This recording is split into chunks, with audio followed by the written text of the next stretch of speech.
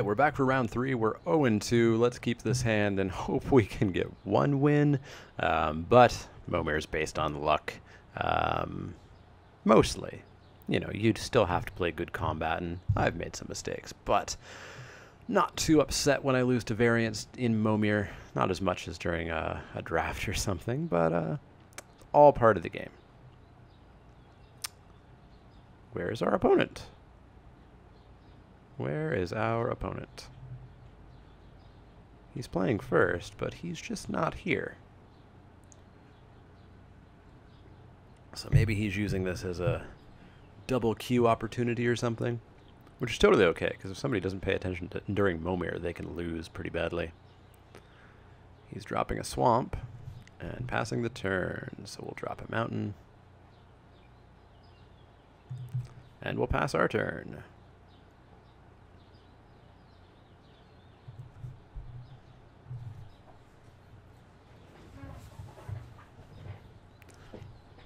Alright, our opponent is definitely playing slowly, so they're doing something other than playing. Which can come back and bite you pretty hard in Momir if you do hit a board stall state.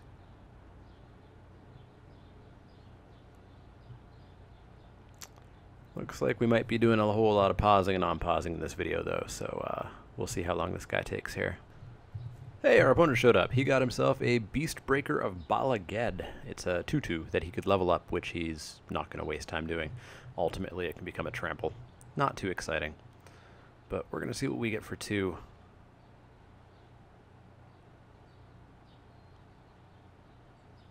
And of course, I was giving my opponent too much credit that he would have F6'd through a turn in which he can do absolutely nothing.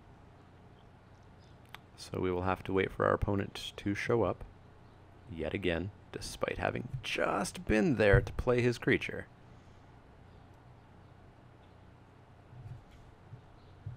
There we go. So we'll play our mountain and we will play our 2-drop and see what we get. He played a 2-drop. Weird. We get a Mog War Marshal, so we get a 1/1 Goblin, and we will let the War Marshal die next turn and get another 1/1 Goblin. Or just double block. Hey, is our opponent here now? That would be awesome if he was.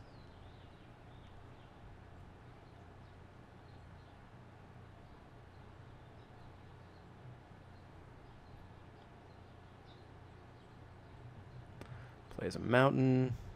Levels up. Alright, I guess making him a 4/4 is something. I'll block with my War Marshal. Okay, yeah, sure. I'm not going to pay for War Marshal, so I'll get a Goblin. And then I will play a 3-drop. What do we get? Primal Force, a 3/2. Whenever another creature enters the battlefield under your control, that creature gets +3/+3 until end of turn. I could be really good with hasty guys. So I'll protect this guy for a little bit. Alright. Our opponent's going for 4. He gets himself an Aurora Griffin, a 2/2. Flying, target permanent becomes white until end of turn. Alright. But it's a 2/2 flyer, which is pretty good. We'll just take 4 here. Save my goblins for a little bit later for chump blocking. For 4, we get ourselves a 7/6 worm that's going to be a 10/9 worm, but unfortunately with summoning sickness. But hey, a 7/6 worm is pretty good. Get to bash in with it for, what, 1 turn? 2-time counters, next turn 1-time counter. As soon as you remove the last one, you sack it. Alright, so I'll get 1 turn that I can attack with it. What? Sliver Queen? What a lucky guy. What a lucky guy. In for 2, be my guest. Vanishing. Let's play a 5-drop, see if we get lucky. Maybe get a Blood Baron. We get an Ogre Slumlord, so a 3/3 whenever a non-token creature dies, which is every creature, so he's just a 3/3. That's unfortunate. Let's get in for 7. Just takes it. Makes sense. I could quadruple block the Sliver Queen. It seems bad, though. In with the Sliver Queen and the Griffin. So we'll chump block the Sliver Queen here.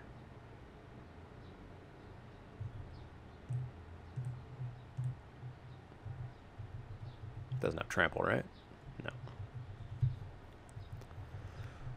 We'll take 2. And what's he get for 6? He gets himself a 4/3 Swamp Walk. Oh, gross. Yeah, this game is just totally against us. Totally against us. We need an awesome 6 and 7. A 5/5 that can't attack unless there's a mountain on the battlefield. I guess you're okay. So we're taking 6 guaranteed. And then I think we'll double block the Sliver Queen.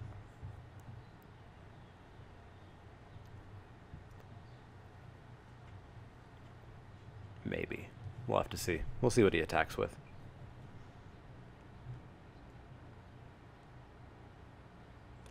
In with the Swamp Walker and the Flyer. Okay, so just for 6. Takes me to 10. So I'm on a 2-turn clock if I don't get a Flyer and a way to kill that Merc Diver? Merc Diver. Zombie Frog Beast. Alright, we're out of this game. That sucks. We need to do something quickly. 5/4 Flyer. Yeah, we're super out of this game. We're just dead. Last chance. Last chance. What do we get? 4/4, skip my draw step. So he gets in for 4, 9, 10, 11. Yep, that's game. That super sucks. We just got demolished there. Damn, Flyers. Alright, we'll go back in. Potentially 0-3 this Momir Vig series. Not the way I intended this to go, but we'll play first and see what we can do. We will keep a lot of islands.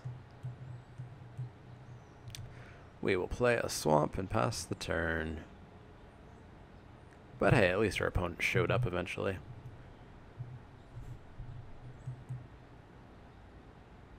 I was hoping we were actually going to do pretty well, considering he took a turn off to level that guy up instead of making a creature, and he played a 2-drop when he was on the play, and was making mistakes left, right, and center, it seemed. But, man, did he get lucky with that Sliver Queen.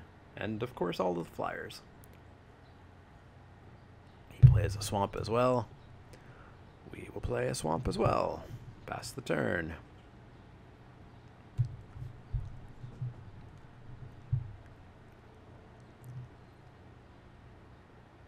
Let's see what he gets for 2. He gets a Dwarven Blast Miner, a 1/1. Destroy target non-basic land. So just a 1/1 for 2. Sounds good to me. Or good for me, rather.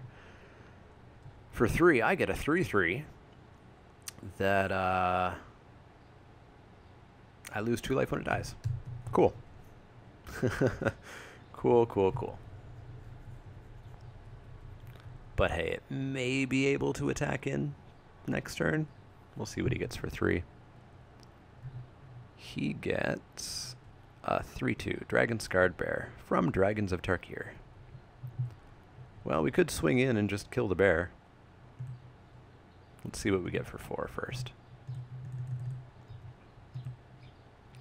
We get a 1/1 that gets me a 3/3, and my golems have regenerate for 1. Yeah, I'll come in with my 3/3. If he wants to trade for me to lose 2, it's fine by me. Yep, that's what he's going to do. Totally fine. I don't think I've seen splicers in Momir ever until these last 3 matches, and now I've seen 2 of them. Olivia Voldaren. What a frigging luck sack. What a frigging luck sack. This guy has a horseshoe shoved up somewhere. Shoved right up somewhere. So at least he can only activate Olivia, what, like once? But she gets so frigging big so quick. 4/4 Vigilance deals damage equal to its power to target creature. That power... Alright, so fight. So we can kill Olivia next turn. That's fine by me. We can kill Olivia next turn.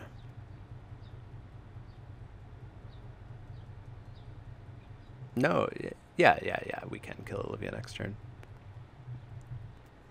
As long as he doesn't play a mountain and double activates her. Because then she'd be a 5/5. Which is just stupid.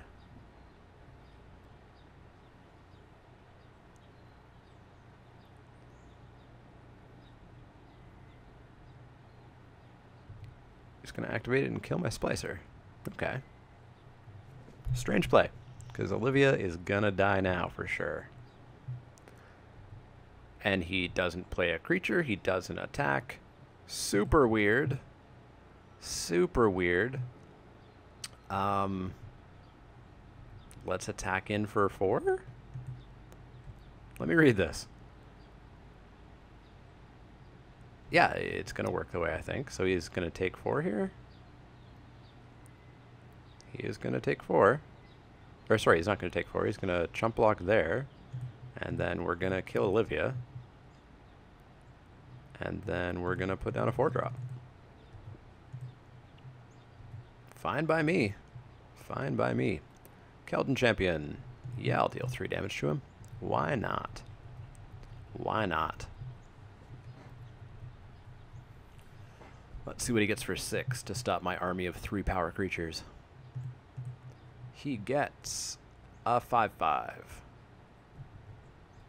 Pretty good. Echo, we cannot pay it. Goodbye, Keldon Champion. Let's drop a mountain. Drop a 7-drop, and hope it can tussle with a 5/5. Hey, hey, our very own 5/5. Whenever it attacks, you may exile target creature defending player controls. Ooh, that's a bomb. So, A, he has an island out, so it's unblockable. B, it is pure unconditional removal in this format because they're tokens. So that's a nice Gurmag Angler you have there. It would be a shame if it disappeared. Yeah, I'll take 5. Why not?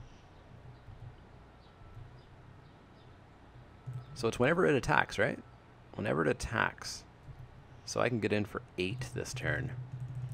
Because I can exile the Gurmag Angler during the declare attacker step. And we get a Liege of the Tangle, an 8/8. Whenever it deals combat damage, you may choose any number of target lands you control and put an Awakening counter on each of them. Each of those lands is an 8/8 green elemental creature. Sweet. I think my opponent's basically dead. So let's exile the Angler. Yes, I want to use the ability. Get in for 8. And I think our opponent's dead. Be an awesome time for Hoverguard Sweepers or Platinum Imperium. But not so much a Scaled Worm. Not so much a Scaled Worm. Yep, our opponent concedes. There we go. So game 3, we maybe can pull this out. We will see. We will see. I'll try my best. And hope that Momir is with me.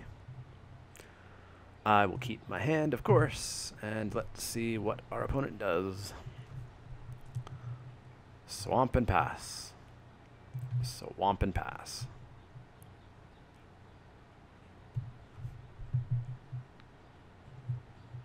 Is our opponent going to do a 2-drop? They're going to do a 2-drop. I don't advise it when you're on the play.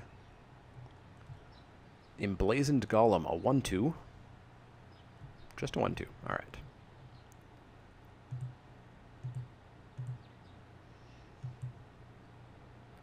So we'll go mountain and see what we get for 2. We get a 1/1 that I can pay stuff for that I'm not going to do. So his 1/2 very much beats my 1/1. He's not going to swing in or play a 3-drop. Okay, so he's playing 2 and then skipping 3. All right. I guess, but I don't think there's that many awesome 2-drops, really. We get a 2/1 Shadow. Ooh. Each player discards a card. That's dumb. Oh, that's really dumb. That's really dumb, but what are the odds that he's going to get a Shadow creature to block it? Both players discard a card. So I go to 4 lands, discard a card. I'm going to draw a card, so I'll have 4. So I'll go to 3 lands in hand. He's skipping 4 as well. That's weird. Alright. I'm not sure what he's doing here. We will put down a 4-drop. Ooh, 3/3 flyer. Yeah. So we'll get in for 2, and we'll both discard a card.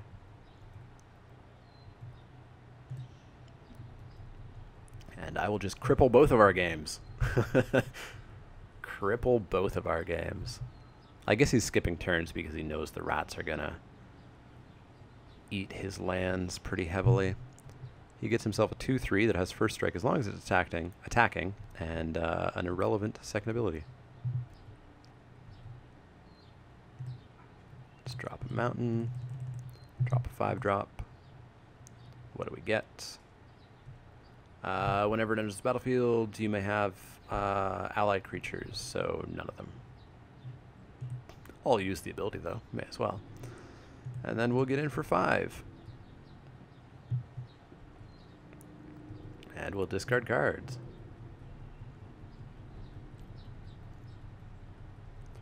So I'm going to cap out at 6. Doesn't seem great. And he's going to cap out at 1, 2, 3, 4, 5, 6. Discard. I don't know. Maybe he's going to skip this step to keep a card in hand. Yeah, he is. So he's playing a little bit risky here. You don't want to be skipping that many turns, especially when I've got a flyer on board and a shadow creature on board. And when Gang of Devils dies, it deals 3 damage divided as you choose among 1, 2, or 3 target creatures or players. Cool. Cool, cool, cool. Let's get in for 5 again. He'll discard a card down to 1. I'll discard nothing. And pass the turn. So he's going to put down a 7-drop, I assume.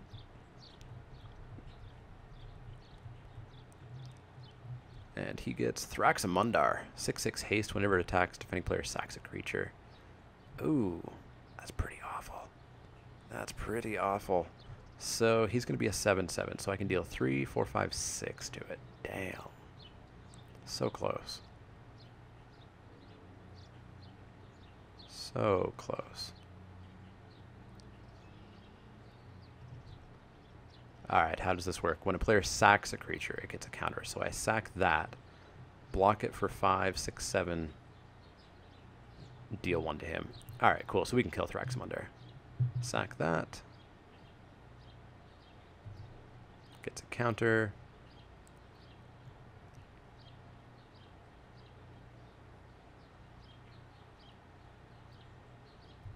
Go to blocks, block, and block.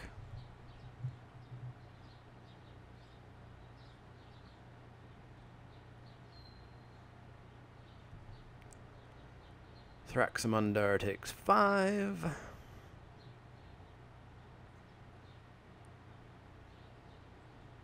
Oh. Our opponent knows how to play Magic. Our opponent did not put lethal damage through to Gang of Devils. He kept it all on the first creature. Good job, opponent. Good job. Let's drop a 6-drop. See what we can do. Greater Stone Spirit, a 4/4. Can't be blocked by creatures with flying. Alright. It's a guy that we use to sacrifice, basically. So I think maybe I just come in with everybody. Just come in with everybody and race this guy. He's going to block there. He's going to double block, eh? Sure thing. We'll kill off that. So we can make him take 8.